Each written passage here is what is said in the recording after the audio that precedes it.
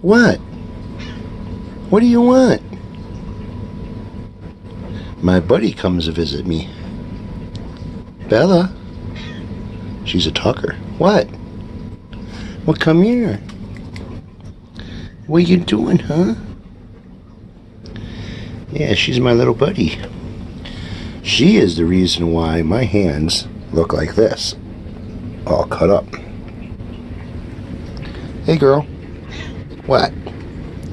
What are you doing? She comes in here wanting attention. Right? Bella. Psst, psst. Rah. Where you going? Say hi. Psst. Hey. Hey. What you doing?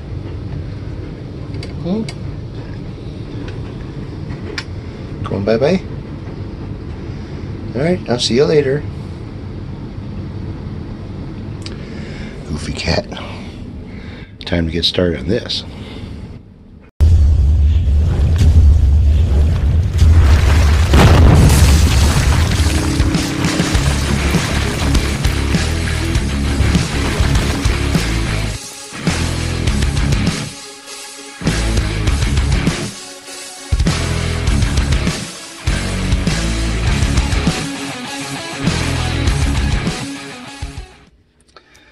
Alright, so we have a 100 watt soldering gun, or we have a 30 watt soldering pencil. This is finer tipped. This is better for heavier stuff. And I've got some rosin core solder. I always used a rosin core solder instead of brushing on rosin. Seems to be a little bit easier to work with. And this is basically what I want to be doing today. So I got the tone control, volume control, 5-way switch. I have a kit that came with some CTS pots, and as you can see, there's some capacitors inside there that I'm thinking about swapping out the green cap for one of these caps and use this wire instead of what's on here. Just resolder everything, redo it all, and install it into the guitar. Wait for my pickup rings to come in. I still haven't gotten those yet. Seems like they're either still on the boat or on their way over here, I hope. Alright, so this is what I got to play with, and this is what I'm going to end up working on today.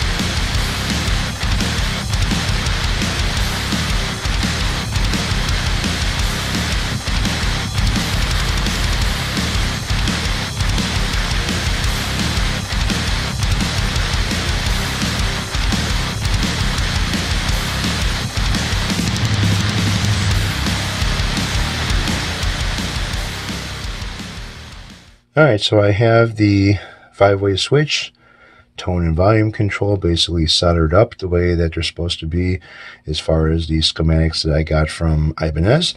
And basically this is going to be going, back together the same way it came apart. I just wanted to clean up the mess that they had as far as wires go over here and kind of seal up and insulate things a little bit better. These are the 2 wires that will go to the output jack. This is a ground wire, which I'll end up trimming down later. And then the rest of the pickups get basically tacked on over here, not a big deal. And you can kind of see their solder is like a little sloppy and shit. And yeah, so everything is basically done. Now the wiring kit that I ended up using was a wiring kit from somebody that I got some CTS pots from. It was for a Les Paul kit, and it came with 2 of these tone capacitors, and I'm using one of them instead of the green one on here. I just want to see how it sounds. If I don't like it, I can always go back to the green one. I think I have some orange one someplace else. Now the wire that came with that CTS pot kit, I love this stuff and I want to get more of it. You have your outside shielded mesh ground cloth insulator, and then you have your shielded your plastic underneath that, the white there, and then you have your positive. So you have your positive and then you have your negative on the outside, which is nice because you can solder right to it and makes it look nice and clean. It's very flexible, so it's not really tight, and hopefully I've got enough on here to where I can mount everything without having any troubles. So here is a schematic of the Ibanez wire diagram that I end up using for putting this thing back together. There's several of them out there. I had to look for the configure of the 3-wire pickup for the, what are these things called? The Infinity 1 and the Infinity 2s. And basically it's going to be wired back the same way it came apart, just cleaning up the wires and making them look a little bit more nicer. So let's get on to that.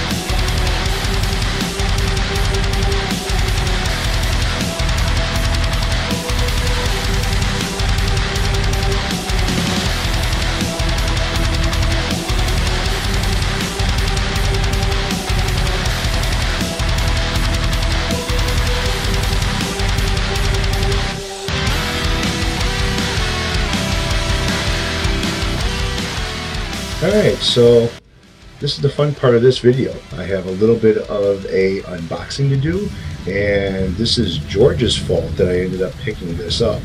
I started looking at some of the hollow body or semi-hollow body guitars and found something that I couldn't pass up on. Plus it is a little bit of a thinner body, and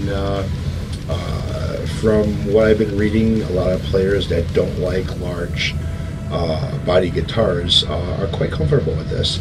I'm one of them. I don't really care for the big bottomed guitars. I do like the Les Paul style and the size and shape, but not really kind of like the art cord that I had before a while back.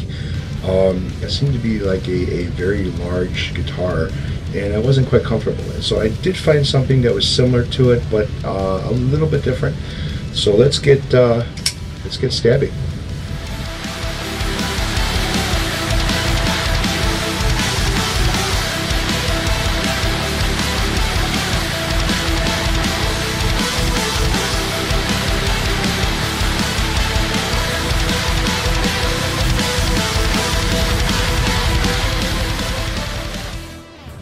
Stay. So this is a pretty large box or guitar case. So let's get into this guitar case. Alright, so I kind of cheated a little bit and opened up the case before videoing it, and there was a bunch of bubble wrap on the inside of it, so the guy packed it very, very well. I'm very shocked. Now let's get into this thing and see what's in it.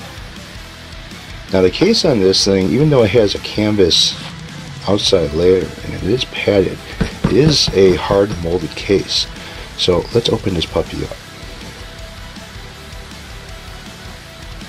Now this is not really the case for this guitar. It is not, this guitar is not really fitted for this case. It's a little bit on the sloppy side as far as room goes. So this is probably a case for something like an acoustic or something, but what you're looking at here is a 2006 Ibanez, and I'll get into some more detail about this when I get it on the bench, because this does not stay open. Alright, so like I said before, we are looking at a 2006 Ibanez AGS83B-ATF, and this is a beauty. I have to say that if you're thinking that this would be something that would have a kind of a glossy finish to it, this is not a gloss finished guitar. This has got a matte finish on it, but I gotta say that this thing is just unfriggin' real. It's beautiful. Now this does have the flame maple top, sides, and back. This does have a three-piece maple and mahogany set neck. Standard regular, tuners I've seen on Ibanez stuff all the time, which I'm going to change those out to locking tuners. Headstock and everything on this thing is just unreal. Like I said, I got this as a pretty damn good deal, and I couldn't resist it. I couldn't pass it up. Kind of on the hunt for some type of a semi-hollow, and that wasn't as large as the arch core that I had a long time ago, and I think I found it.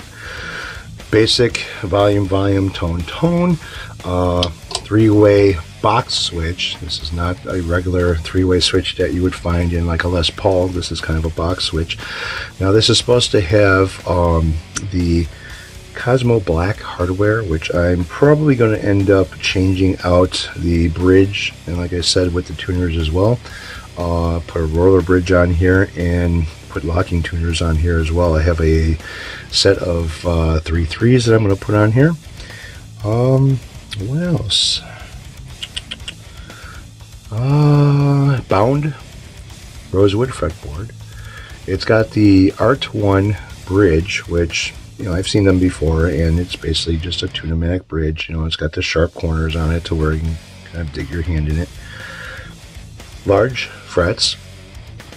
And the one thing that kind of caught my eye with this thing was the inlays on the fretboard, which is the Artcore DX Pearl and Abalone block fretboard inlays, which has the, I mean, they're just very, very nice. I mean, if I can get in there really good to show you.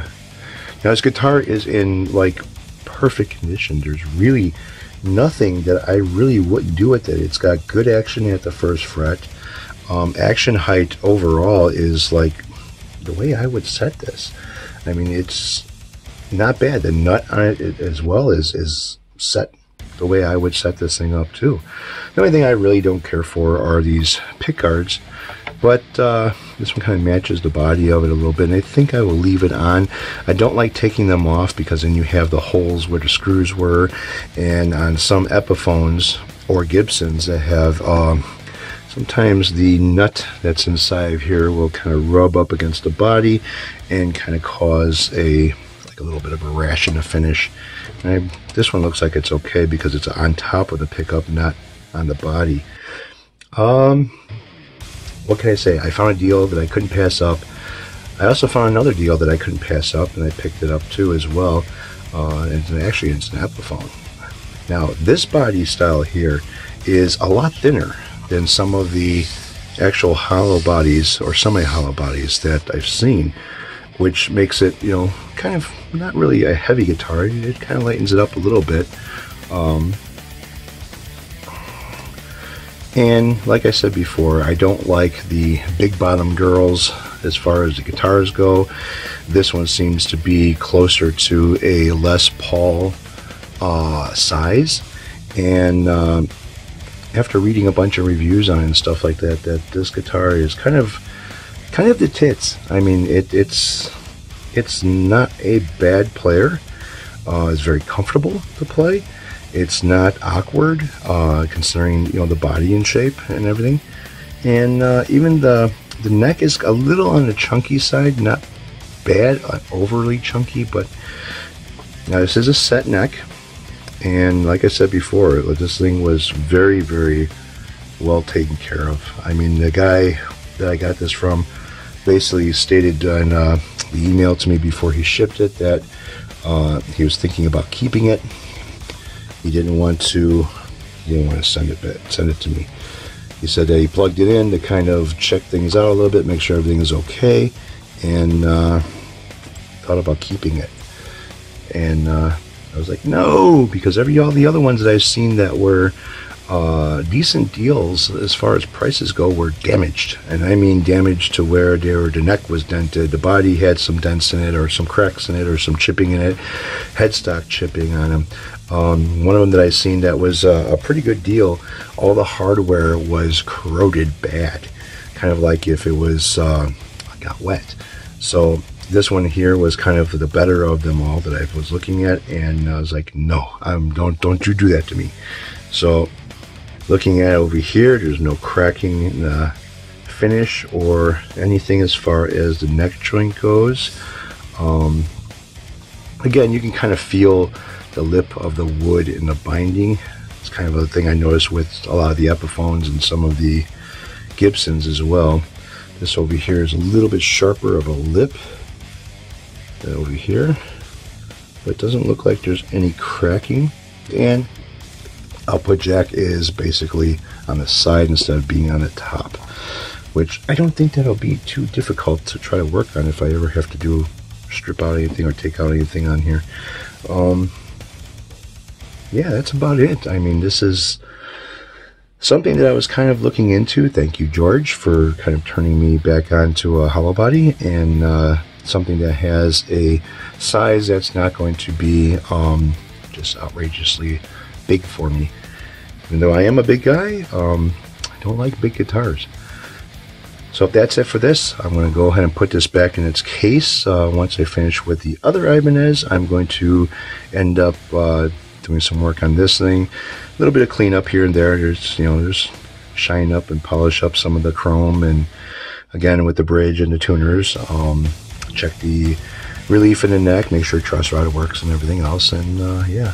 So again, that's the Ibanez, and that's the AGS83B-ATF and flame maple. This has kind of like a distressed look to it, not a natural distress. This was actually the finish that's on the guitar. Kind of makes the edges look like they're dirty, not so much of a burst, but just kind of like dirty edges. And it is there's a block inside here. Now, this thing is supposed to have something, I can't remember what it was called, but the block that's in here is supposed to help with sustain as far as the guitar goes. And, well, you know, who knows, maybe when I get a little bit better of a player, I'll end up actually finding out if that is true or not. So anyways, guys, take it easy, have a good one, and I'll catch you all later. And remember, if it ain't broken, don't tear it.